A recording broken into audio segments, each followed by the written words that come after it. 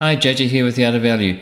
Today I'm going to talk about Microsoft's direct challenge to Google search. You might have seen the headline in the last few days about Microsoft and OpenAI working on a ChatGPT-powered Bing in a challenge to Google.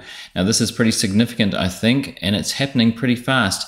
I've made one previous video on ChatGPT, so I'm going to put that at the end of this to go and see, or in the description, and so you can see that as a bit of a background to ChatGPT. So let's get into what this news is all about. I'll break down the news into simple terms. Microsoft, it seems, is going to use ChatGPT to integrate into their search engine Bing, which not a lot of people use. Most people use Google, right? I do. It's such a dominance on the search scene, internet search. Microsoft's had a go trying to get into that area, but Google is really the monopoly with over 90% of the search market, which is in that previous video I talked about that. But now ChatGPT, it's the first technology for, let's say, 20 years, a couple of decades, that looks like it could possibly be as good as Google search. For some things it's a little bit different, and it seems that Microsoft is going to integrate it into their Bing search engine to attack Google's core business, their monopoly business. And so this is quite a big event, I think. It's going to be interesting, really interesting to see what happens. Let me talk for a second about the difference between Google search and ChatGPT. It's quite different.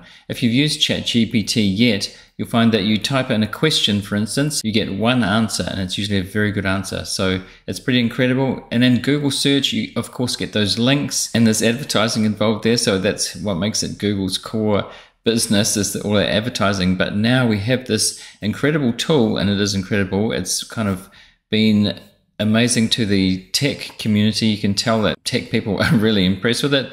So you can type in all sorts of things. You can get it to write scripts, plays, get it to write kids' homework, which is going to be problematic, I think. It's going to change the game. So instead of these links that you get in Google and you have to sift through which is the best one, you really get the answer. It's not perfect. There's a lot of things it gets wrong. It's pretty confident in its wrong answers. So there's a long way to go, but it's got a lot of potential, and we can see why, as my last video was about this attack on Google. Was it a Google killer? Well, Microsoft has a first chance in 20 years to attack that search market. How they're going to do it is laid out in this article, which is a pretty credible article, I think. One of the other very impressive things about ChatGPT is that it can write code, and I know developers, coders are pretty impressed with it and are using it more and more for different things. It can't write whole complex apps, but it can certainly speed up the process, as I understand it. I remember back when Twitter started, there were a lot of developers on there trying it out, a community of developers, and that's how that kind of bubbled up. And so this is a significant tech advance event that I think developers and tech people are really interested in. And how Microsoft is involved is they've funded $1 billion into OpenAI, and they are, as I said in that last video, I think they wouldn't be surprised if they invested a lot more, as they can see something here that could attack Google's monopoly. So that's where they stand. They've been funding it to different degrees, helping out to develop this thing, and it's moving fast. And you have to wonder what Google is thinking about this right now. If you're getting value out of this episode so far, enjoying it, consider giving us a like if you're watching on YouTube to help with the algorithm, and it would give me that little dopamine hit that I so much crave. Thanks. So talking through how this might happen in practice, you can imagine in the Bing page, or if it's Google, you type in you've got that one search field, you type in a query, you want the answer.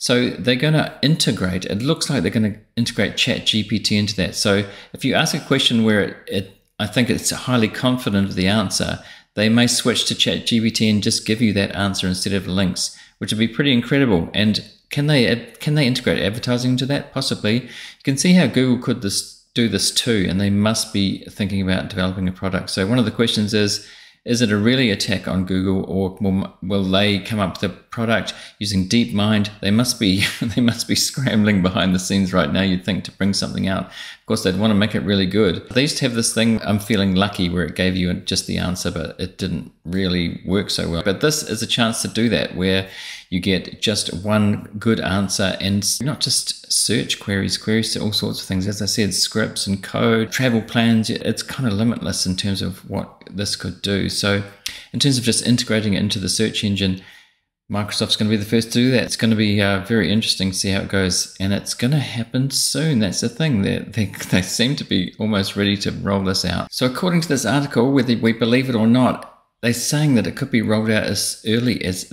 end of March 2023, which is really soon. So it's going to be very interesting to see what happens and if Google follows up with that.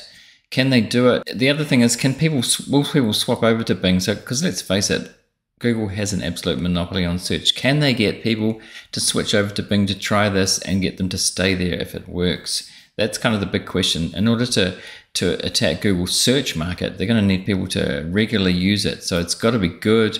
I've started using ChatGPT. I've got it on the home screen of my phone, and I find I'm using it every day for questions that I might Google. I think, is this a better ChatGPT question?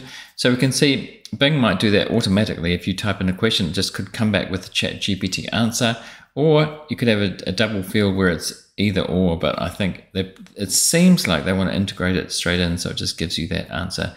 That one answer, and maybe an alternative if it's not right. I don't know. It's going to be interesting. This is going to happen very soon. A big part of the reason why I'm excited about this to see what happens is because there hasn't been an innovation in tech for a very long time that's really excited the tech world like this has.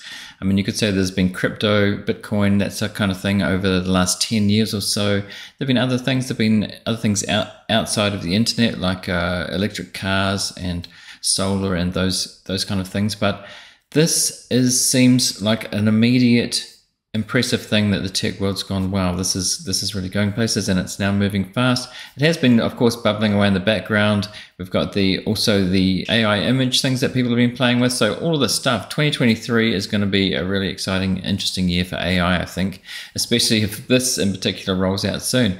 And the Microsoft behind it being one of the behemoths, so it's one behemoth against another. Two of the big tech companies, big tech, they got a lot of money to invest in this. It's not as if startups can really do this, even though OpenAI is a lot smaller. Apparently it's valued at over $20 billion kind of on the private market. It's not a public company, of course. Maybe it will be one day. Maybe it'll be part of Microsoft one day. I don't know. This could give Microsoft a big kick along if it works, if they start to attack the Google search market.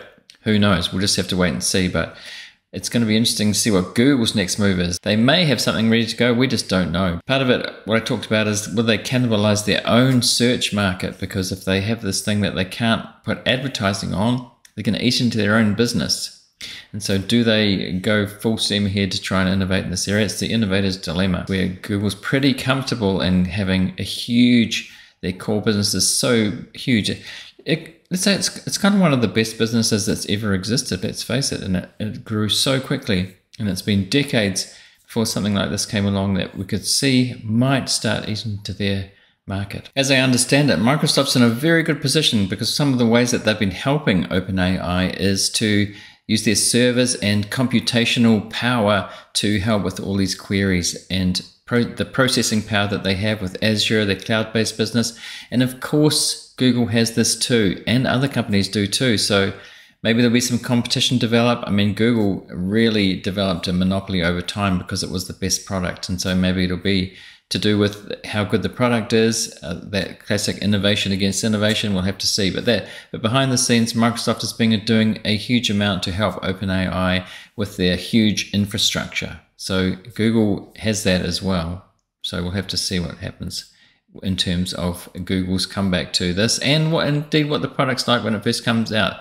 Might be a flop, might not work, but there's still the standalone ChatGPT, which I like. As I said, it's on the home screen of my phone. I've been using it every day now. One thing about these AI natural language models is that they need training. They get trained on data from the internet. It takes quite a long time. It's a huge amount of data. So Microsoft and Google is capable of doing that too, and it's expensive. However, saying expensive, I've seen the figure of like $6 million, $5 or $6 million to train these, and ChatGPT is trained on data up to 2021. So if you ask about current events or anything in, say, 2022, it won't know the answer. It'll tell you that. So these things, hopefully over time, will be kind of real time, but it's very expensive. And these big tech companies have got the infrastructure and the power to help with that. That's why it's so hard as barriers to entry to come in and compete with these things, and I can see why the big tech companies are kind of monopolizing. It's just interesting that it's Microsoft and Google here, and maybe others. Meta could, and Apple. I mean, Apple's got Siri. As I said in my last video about this, I don't really use Siri. It's not very useful, but it could be. This is kind of what you want Siri to be. You want Siri to just give you an answer rather than just sending you to links on the web, because that's what it does. Here are some links to go and look at. You just want an answer, and you want it to be a natural language answer. And I think that's the future. So I can see Apple getting into this too, and other big players as well. So it's really, this is a big tech game. Training the model, $5 or $6 million is really not a lot of money. That is not much from venture capitalists and these big tech companies. They can put billions into this without even blinking, because it's such an innovative thing that they could see it's kind of the future of AI. And so, you know, they'd be willing to invest billions into this, I think, and probably accelerating from now on would be my guess. So it's exciting times. We'll leave it there. I think I'll come back to this another time when there are new developments. What do you think of this? I'd like to hear in the comments. So if you're on YouTube or on Twitter at The Art of Value, leave a comment. And my channel isn't so big that I can't reply to everybody right now, so I will reply if you leave a comment on this video on YouTube in particular, and of course on Twitter. As I said, if you're on YouTube, I'm going to leave a link up here to that previous video, bit of background on OpenAI and ChatGPT. And if you did get value out of this episode, consider subscribing on YouTube or on your favorite podcast app, especially on Spotify with this video as well. I'll have more about this topic in the future, more news, and I'll come back to this. So I'll see you again.